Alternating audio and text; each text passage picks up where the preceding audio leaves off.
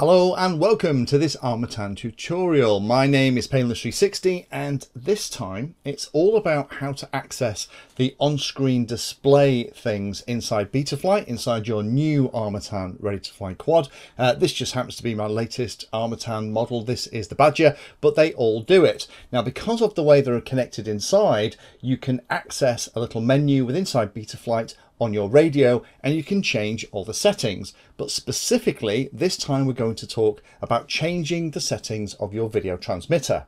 Now, the video transmitter can work in lots of different ways. Armattan use Team Black Sheep units mainly, and those are fantastic video transmitters. They work really well and they support all of the standard frequencies, channels and powers that you're going to need to fly your new model. But occasionally you can get yourself into a little bit of a problem with activating accidentally things like pit mode and other things. And I want to go through what those are and how you can get out of it.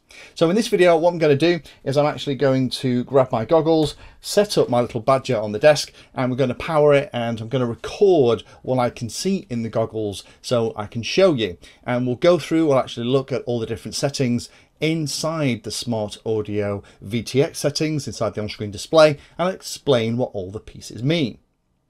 If you're starting out and want to fly your model on your own and just get to grips with it, then I'll show you how you should be set up in the menu. And to be honest, that's exactly how it is coming from Armattan.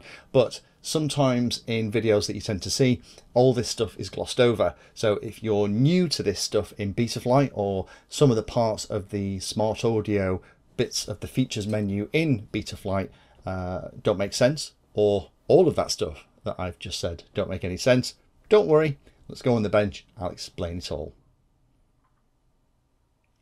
Now, with all that said, to access the menu is relatively straightforward. This is a Mode 2 radio, so the throttle and rudder are here, and the elevator and aileron are here. I'm going to hold the sticks at the 9 o'clock position, and we are now into the menu. Now, I've got the cover on the screen here, so the camera's covered, so it's a black background. It can help if you point the camera at something dark if you're doing this out in the field.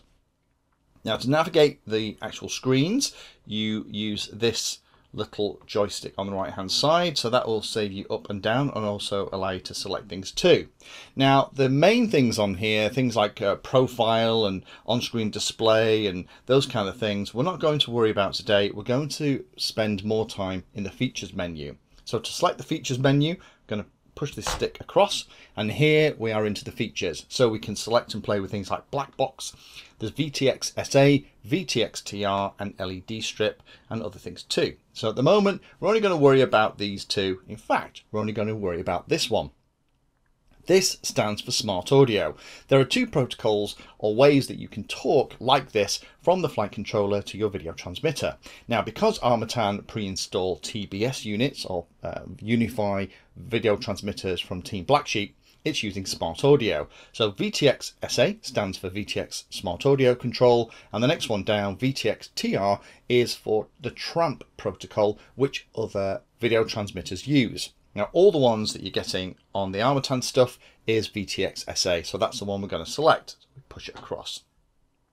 So this looks a little bit confusing, but it's really not. So at the very top, it tells us that we're using Smart Audio. This is the menu that we want to be in, and underneath that, it shows us the status of the actual system. Now, it's showing us that we are using frequency, which is what the F stands for. I'll explain that in a minute. We're using band F1. That's Fat Shark 1. That frequency that's actually being used is 5,740 Hertz or 5.74 gigahertz, which is just the frequency it's using. And the last number, 25, is the power. Now, we have to have our goggles set to the same band F1 in order to see this. So if you can't see it, again, the thing I would do is just use your goggles to scan if you have an auto scan function. Or typically it's going to be set to one of the R bands or the F bands. So those are the two that you just want to go through one by one until you find the video. So underneath here, we can actually change the band that we want to use. So using the right stick again, we can either go race band, Fat Shark, or Boss Cam A, B, or E. Now we are going to stay with Fat Shark for the moment because that's what all my equipment's set on. If we want to change the channel, then we can go down to channel and we can select any of the different channels that are available. So the next bit down is frequency, where you can actually select the individual frequency that you want. I wouldn't do that. I would keep it as this is. And then we have the power setting. 25 milliwatts is legal in most places, but you can increase the power. And again, it's not going to increase the power until you go into the set and confirm that's what you want to do. But I would also be careful. The power will also allow you to go a lot higher, or set it in the menu higher than it can run on the video transmitter. If you try and do that, it will just go to the highest power. So this is what it should look like when you start out. And the trick is, what you want to be looking on the top, you want it to say F, something like F1, and then the number after that, and then 25 milliwatts at the end. That's great for setting things up on the bench, because it also means your video transmitter isn't going to get too hot by having too high a power level. Now, there's one other part of the menu here that you can wander into and get really confused about, and that is the config menu. In the config menu, these are all of the smart audio config options, and I wouldn't recommend that you go in here and you play anything, but let me show you how to set it so that it all works and you don't get into trouble. The first is the op model.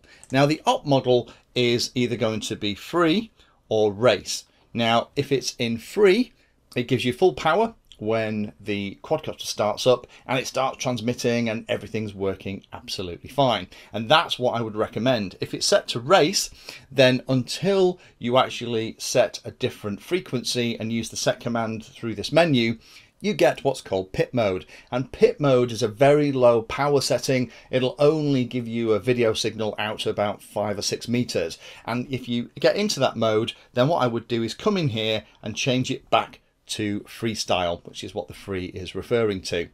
That will stop pit mode being used. If you're going to race and stuff, then by all means start in the race stuff and get into that. But for just flying around and playing with this, keep it as free. The next one is the frequency selection method. We can either have the channel, which is what we're set now. That just means that you can select the band and channel that matches the goggles, or vice versa. This way, you can also select it so that you can actually select the exact frequency you want to use if you want to be a bit smart. I wouldn't go anywhere near that. I would keep that on channel 2. Pit mode, again, I wouldn't set this.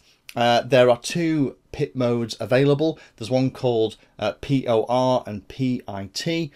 POR actually starts transmitting on this POR frequency when it first comes up. It's all there so that you don't accidentally power your model up on the same channel that another pilot is using and stomp all over their signals so they can't see where they're flying.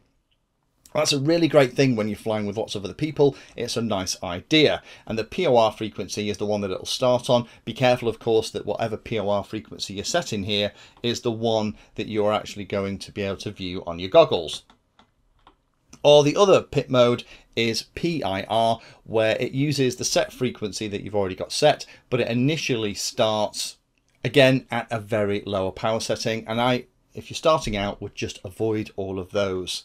So let's go back. So I would recommend when you're coming in here, make sure where it says smart audio that it says something like F, which is for freestyle, which is full power as soon as the quadcopter comes on. Don't use that if you're going to fly with lots of other people. Then F1 is the band and channel that we're using. The 5740 is actually just the exact frequency that corresponds to. And then 25 is the power setting. Again, if you want to set it all up, if you've been in here and go into the config menu and you've accidentally changed anything in here, this is what I'd recommend. If you're just flying on your own and getting used to your new Armattan model, set it up for free channel frequency selection method, leave the pit mode alone and leave the poor frequency alone, and you should be able to see everything.